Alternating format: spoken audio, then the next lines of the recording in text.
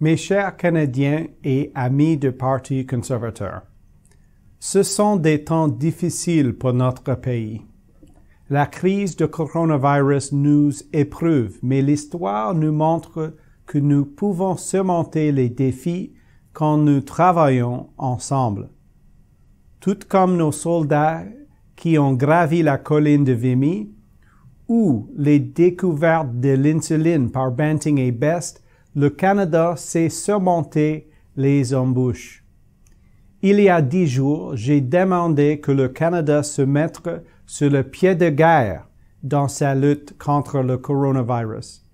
Vendredi, j'étais heureux de voir le Premier ministre utiliser le même langage.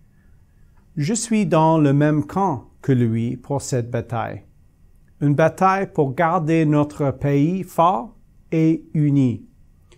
Nous avons tous un rôle à jouer dans ce combat et je veux remercier les centaines de milliers de Canadiens au front, les travailleurs de la santé qui aident les malades, ceux en uniforme qui nous sécurisent, les pilotes et personnels de l'air qui ramènent nos familles à la maison.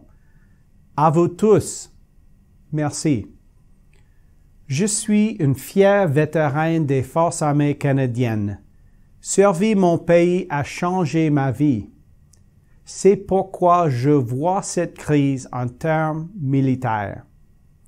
Et je repense beaucoup au Premier ministre Borden durant la Première Guerre mondiale, qui a créé un gouvernement de union avec ses adversaires politiques afin que notre pays demeure uni durant la guerre.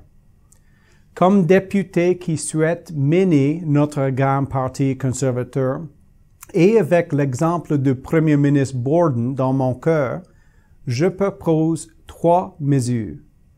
Premièrement, je demande au comité de la course au leadership du Parti conservateur de repousser notre course pour que les efforts de notre caucus et nos membres soient dirigés dans l'aide à nos citoyens. Deuxièmement, je demande à mon équipe de leadership et nos milliers de supporters de faire des dons dans leur communauté.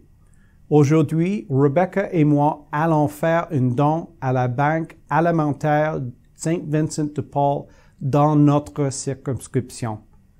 Troisièmement, je propose au gouvernement du Canada de créer un comité spécial de crise COVID afin d'utiliser le Parlement pour une réponse unie de tous les partis à cette crise. En tant que vétéran, ancien ministre et leader d'affaires, j'offre d'aider dans cet effort. Travaillons tous ensemble afin de garder notre démocratie forte. Je veux remercier les milliers de Canadiens qui ont déjà supporté ma campagne à la chefferie. Je ne quittais pas cette course et j'ai l'intention de la gagner, mais je propose une pause afin d'aider tous nos citoyens. Comme Sir John A. Macdonald ou le Premier ministre Borden, nous nous sommes engagés en politique afin de servir et bâtir ce grand pays.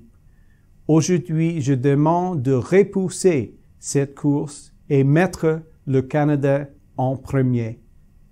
Merci beaucoup.